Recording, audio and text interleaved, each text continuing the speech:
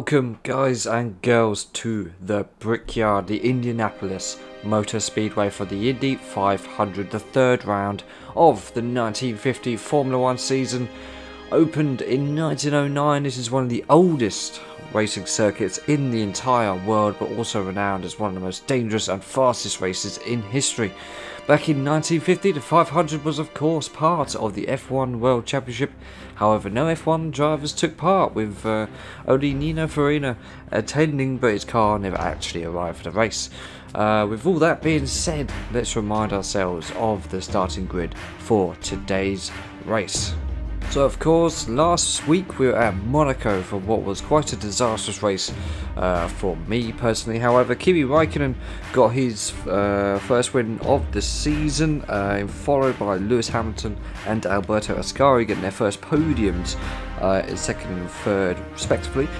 Jim Clark got a really great result in 4th after starting on the grid 16th from that race. Mika Häkkinen starts 5th along with Ayrton Senna in 6th, Niki Lauda in 7th, Emerson Fittipaldi in 8th, Max Verstappen in 9th with Alain Prost in 10th, Nigel Mansell starts 11th alongside Sebastian Vettel in 12th, Fernando Alonso is in 13th, and Jenson Button, the last proper finisher from Monaco, in 14th. Then we have Michael Schumacher in 15th. He had a bit of an accident right at the end of the race in Monaco. And 16th is myself. We, if you didn't watch it, of course, go and watch that and watch the first round as well.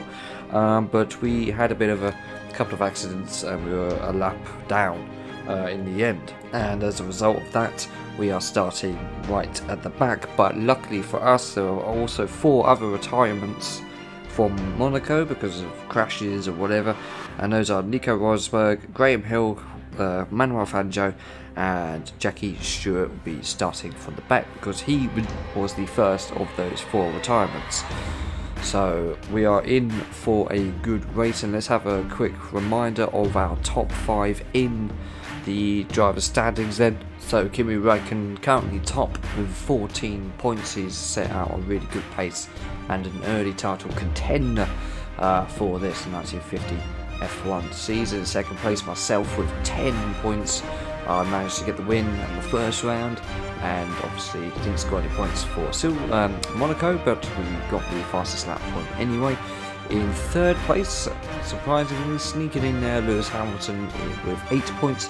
In 4th place we have Mika Häkkinen, and we have in 5th place Jackie Stewart. So we have 20 laps to complete of this extremely fast speedway, and I'm sure we are all in for a great spectacle of racing. So fasten your seatbelts and let's get into this. So here we are then on the grid for the Indianapolis 500, or shall we say the Indianapolis 20. We're back in the Alfa Romeos. We were thinking about changing the cars for this race because the actual 1950 race used Indy cars, and we're obviously in F1 cars, and I've decided that we'll just stick to the cars that we've been driving. And also, if you're aware of Indianapolis, you'll know the Yard of Bricks. And as you can see, there's bricks everywhere. Back at this time, there was about 5/8 of a mile on this straight that was just purely bricks. What you see nowadays is what's left of that. And I believe at some point most of this was just bricks. But obviously, as you can see, starting 16th, we've got Michael Schumacher on my left. And also to note, this is the first race I've ever done with this new gear stick. You might have heard it there, but certainly a lot quieter than... So we won't be using paddle shifters, only gear stick from now on. And done a bit of practice with it. I'm still not completely comfortable, but with the slower cars like these, it's not bad.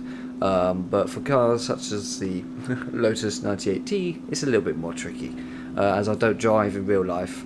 So using a gear stick for the first time, it's quite different really, and a lot more challenging, but it makes you appreciate what these guys did for real a little bit more. So anyway, enough talking, I think we should go racing. So yeah, here we go.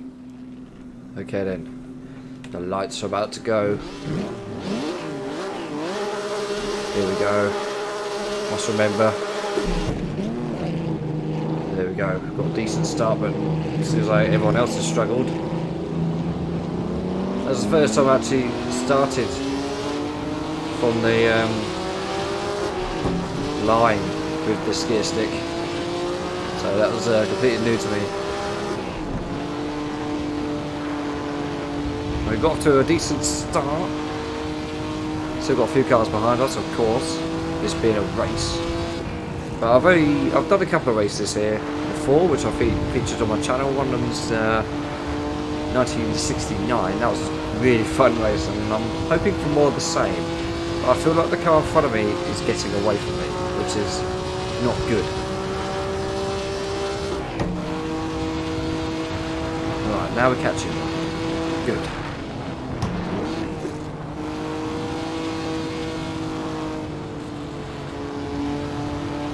I really do love racing on the circuit. Now, I'm not a huge fan of oval racing, but doing this, and oh, there's a huge crash in front. Don't know who that was. I think that was one of the modern drivers. That could be Max Verstappen slamming into the wall there. So we're about to make a nice overtake.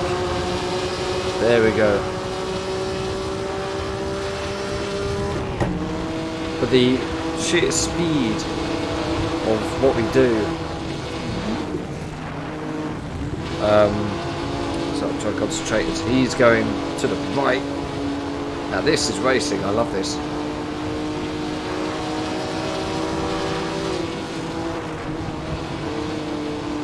I'm trying to throw the car into the corner. And of course, as I mentioned before, there's no usable mirrors, so I'm having to really look around my surroundings. Alright, can we go into this corner now? Nope. Oh, maybe. You just keep there, sunshine. See, this is what I love about oval racing. You really do get this pretty much most of the time. We take the inside line and take the position. I'm not sure what my position is. I think it's about 8th or 9th. I didn't look at the pit board last time.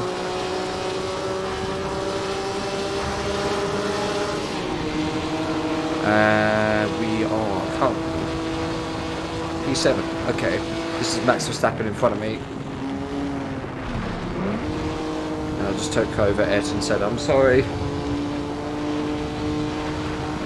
But we've made up nearly 10 positions already, which is a really good recovery. And it looks like the classic team drivers are currently in the lead, so it could be either Jim Clark or Alberto Ascari. How fitting would it be if it was Jim Clark? There you go.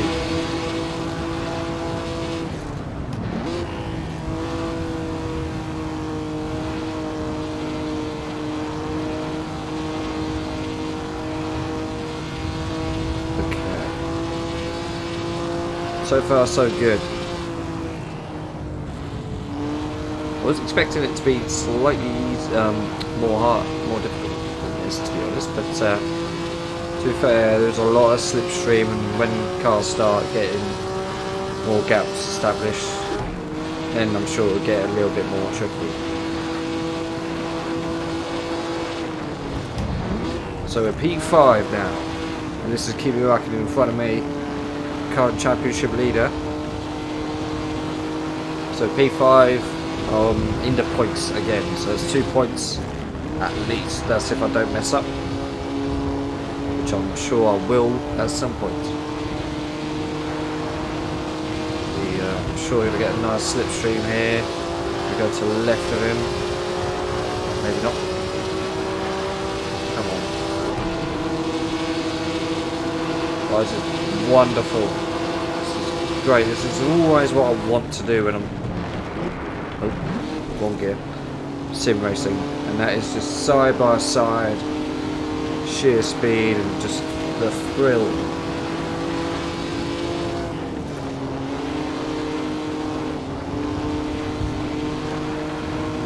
Hey, hey, hey, hey, hey. You be careful.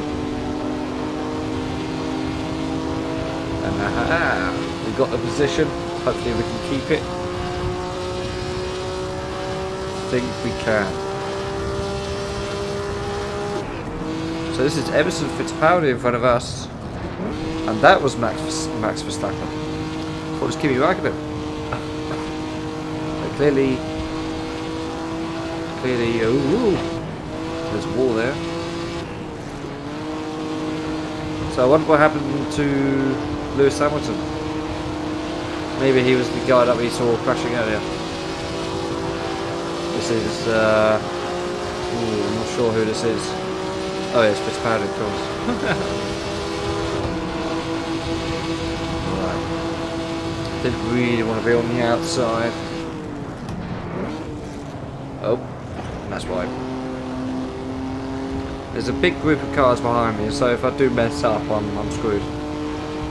Looks like Jim Clark and Ascari are battling for positions. Nice if we caught up with them. But apologies if I keep coughing. I'm still in that sort of recovery phase from having COVID. I'm still very phlegmy at the moment, and that hasn't gone away, but I'm feeling a lot better. Hopefully that's noticeable for you guys, because I know Monaco I really struggled. When I was editing that video and I looked back on it, I just was like almost shaking my head because of how bad I sounded. But oh well. Oh no. A little bit of poo came out then. Right, we made a little bit of a mistake there, so we had to drop down to second. Normally with this I'm just mostly in third and occasionally fourth. Like fourth.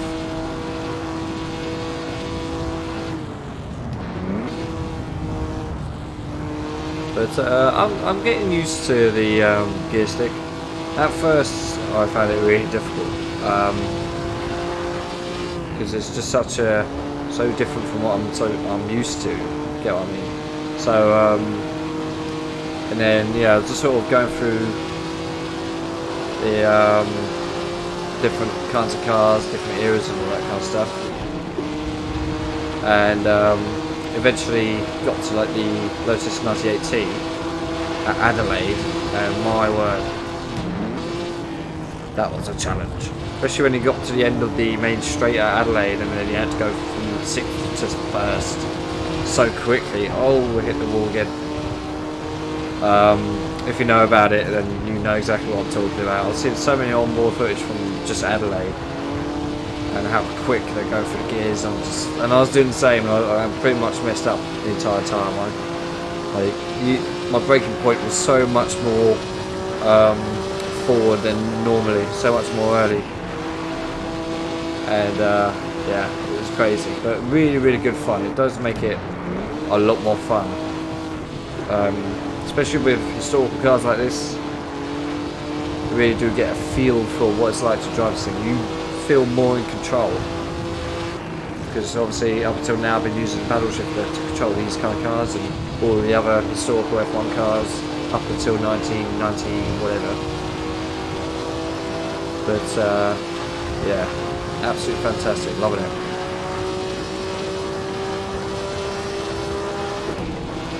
Now, we've been trying to fight Emerson Fittipaldi here.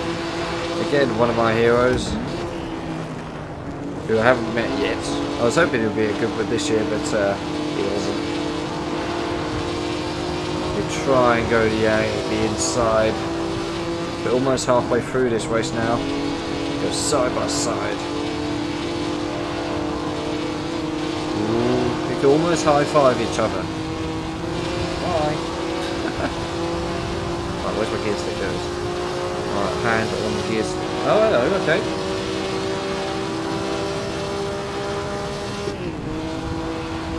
Where's he gone now? I can't see him. Oh, there he is. Okay, we've got a couple of other cars also in the fray. Now, this is a fight. See, they keep braking. In practice, I wasn't braking here. Oh, okay. This is so much fun. This is great. Don't know who this is. I think it might be Prost, my other teammate. And it is, it's Alan Prost, or Alain Prost. Broke a little bit earlier than I wanted to there. But I was worried about going into the back of Emerson. Don't know where Alain is, he's quite close behind me. I can just spot him in the mirrors. And obviously as I'm in this little battle, Jim Clark and Ascari are slowly getting smaller. They're just little dots for me now. I don't think anyone's retired, and with that I'm very surprised as I'm getting somewhat squeezed into a wall.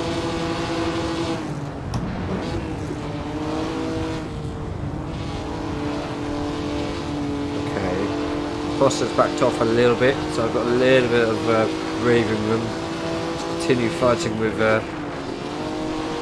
Emerson here. Let's try and go on the inside. Full throttle. Nice.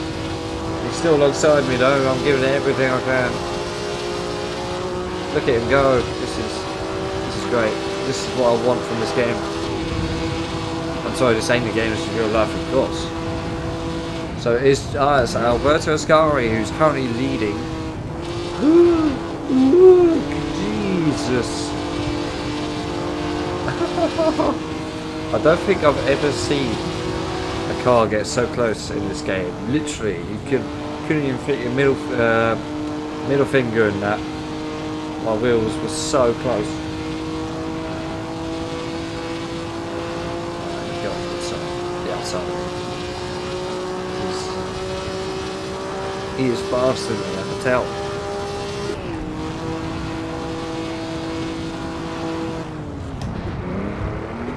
Uh-oh. Something went wrong there with my gearbox. So sometimes when I do change gear, sometimes it just doesn't change gear and it just gets stuck in neutral or something. It's really annoying. Right, so we're now in third, so now we've got the podium position. I'm not gonna look behind them just yet.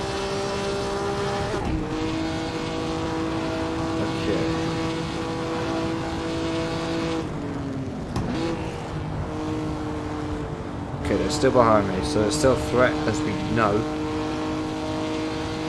We're just over halfway through this race now. I hope you are enjoying this as much as I am. This is a fantastic race, which we still have a chance of winning. If we do try and push even more, we can catch up to Alberto Ascari and Jim Clark, who's ahead of us. Jim Clark is in second, Ascari is currently leading, but they're so close to each other it can go either way.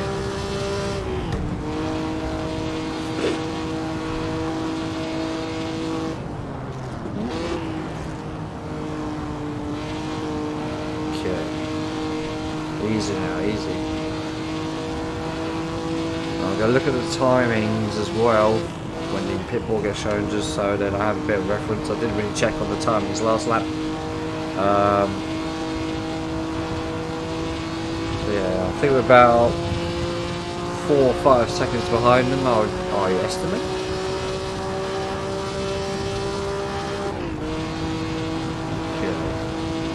Okay, right, 7 seconds. And I think Sebastian Vettel is behind us, which is very shocking, considering he started nearly back. What? Oh my, oh my.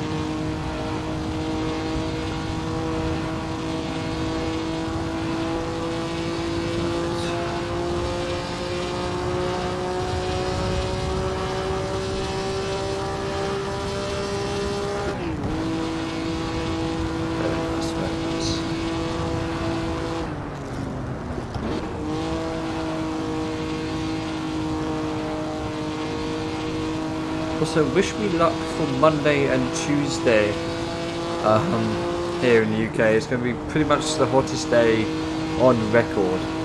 and I'm working. I work in a warehouse, and the warehouse has no air conditioning. There's like 2 tiny windows you can open, and that's it.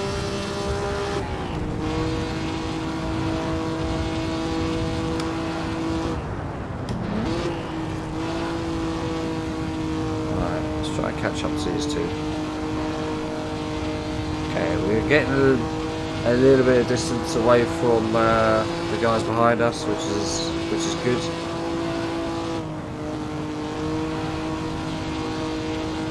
But yeah, I went out this morning because it was my friend's birthday, and he got a driving experience at Dunsfold Aerodrome, where the Top Gear test track used to be. He drove a Ferrari 458, Lamborghini Huracan, and what was the last one? Oh yes, McLaren 570S, and I was absolutely baking. Towards the end of the day, I just felt ill. I just really felt ill, so I got home and went to have a little bit of a rest. Ended up sleeping 4 hours, which I wasn't happy about. I was like, God damn it, I've wasted the whole day. And then I worked out, I was like, well, it would have been the same as if you woke up at 10. I'm like, well, that's normally what I do anyway, so alright.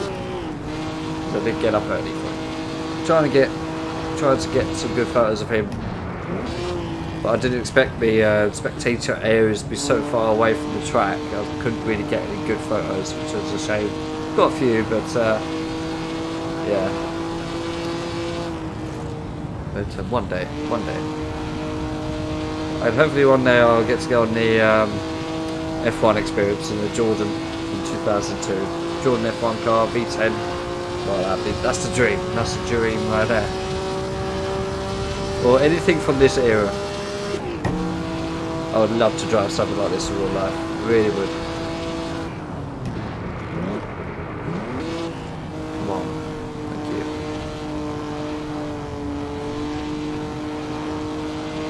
Alright, we're slowly catching these guys.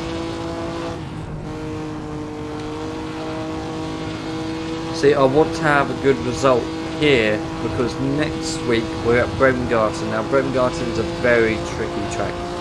It's super fast on what is essentially tight, narrow country roads. And I've done a few races there before, and 9 times out of 10 I crash. But it's so fast. It's a fun track, it really is. It's one my most enjoyable tracks available out there. But and good looking. But yeah, it is insane. And I know for a fact when I did this before, like a year ago, I crashed out of that one. So yeah, so I kind of know what to expect really. Now we're coming up to Jim Clark now. Of course, Indy 500 champion in 1965. I think it was 1965. I think, yeah, same year he won the F1 driver's title and the Tasman series. I will be doing a video on Jim Clark at some point. He is just, for me, one of my favourite drivers of all time. As we overtake him. Thank you, Jim. But probably one of the greatest drivers to ever live. Just about hearing him now. He acknowledged my comment. Okay, he's on my right, somewhere around there. We've got Alberto Ascari in the lead. I don't think we would have had as good of a race if the start wasn't as good as what it is. It was good for me, but all the other cars just got off really slowly. That's never happened here before. Don't know where Clark is. Come on.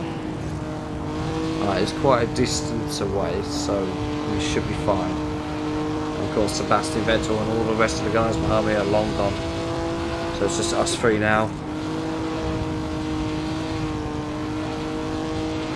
Got the curb. There's a nice river over there as well, like a little stream.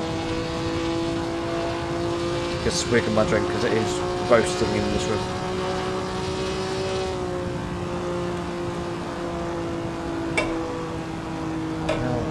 Where's the cup holder? Cup holder.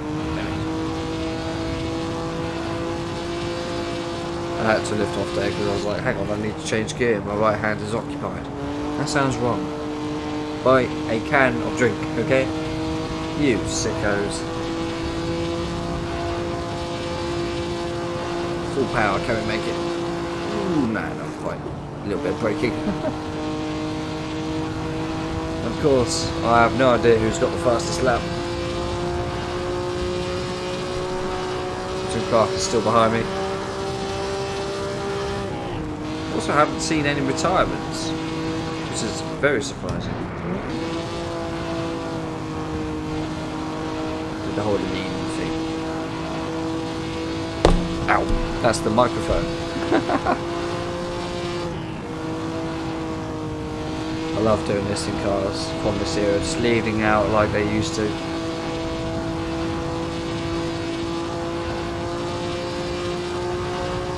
Just even from 1950, these are ridiculously quick. Seeing just this blur from all these people that are watching. So, Ascari is currently 4.5 seconds in front. I am slowly getting away from Jim Clark as well.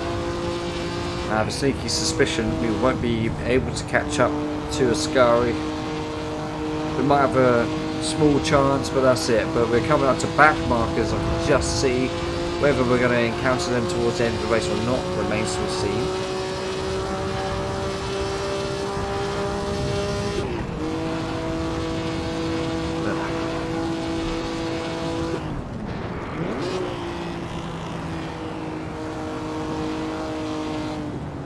Brake. Oh, yeah. That could have gone very wrong.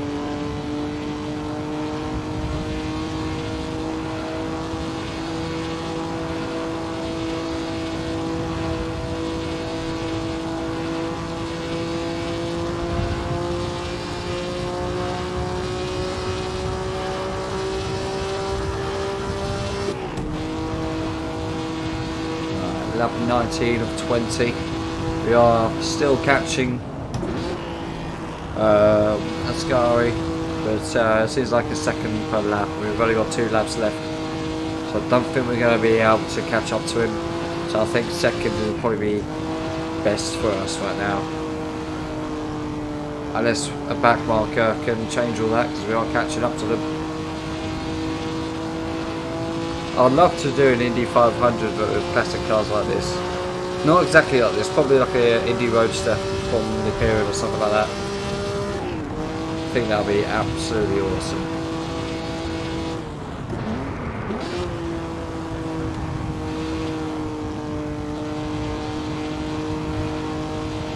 I'm gonna get you. Gonna get you. Not really, because my car's slow. And you're quick. Let's see, from here they don't look like they're going quickly, but obviously being here in this car, totally different feeling. I feel very fast right now.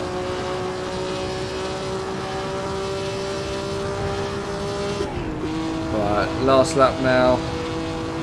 Probably second place is all we're going to get. But it's been a really, really enjoyable race. All those battles we had with Fittipaldi and Prost and Senna and Clark. I mean, Clark didn't really put up much of a fight, but Fittipaldi did, and that was really fun. Probably my favourite race of the season so far. I know it'll probably be eclipsed with all the places that we're going. Especially in the next 3 races we have Brent Garton, Spa, and then we've got Rams.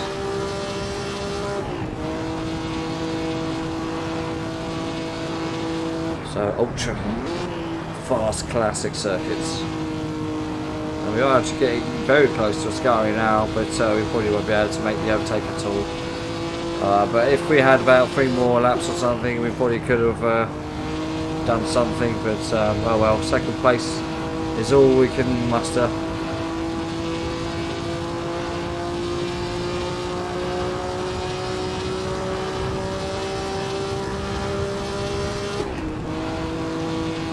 and across the line in second. There's confirmation. Brilliant race there. Really was enjoyable. And there we go, we get teleported to the pits. Wow, that was a fantastic race. Really enjoyed that. So let's have a look at what the finishing positions were. So there's confirmation. Alberto Ascari, winner of the 1950 Indy 500. Myself settling for second place, and Jim Clark finishing in the last podium position in third place. In what is a really surprising result, Sebastian Vettel finishes fourth and scores his first points of the season, and after starting way down near the bottom. So fantastic result for him. Alain Prost finishes fifth in the last points finishing position. Fittipaldi in sixth, Nigel Mansell in seventh, Jackie Stewart, really disappointing result for him in eighth, and Ayrton Senna in ninth. Schumacher in the middle in 10th, a decent recovery drive for him. Niki Lauda in 11th, Fernando Alonso in 12th, Kimi Raikkonen, current championship leader, 13th. Really disappointing result for him. Nico Rosberg in 14th, Fangio in 15th, Max Verstappen 16th. A terrible result considering where he started in 8th in the start of the race. Jenson Button 17th. His poor start to the season continues. Mika Hakkinen and Lewis Hamilton 18th and 19th. Some terrible result there for them too, considering they started in the top half of the grid, and Lewis Hamilton started second and finished 19th. He must have been involved in some sort of crash.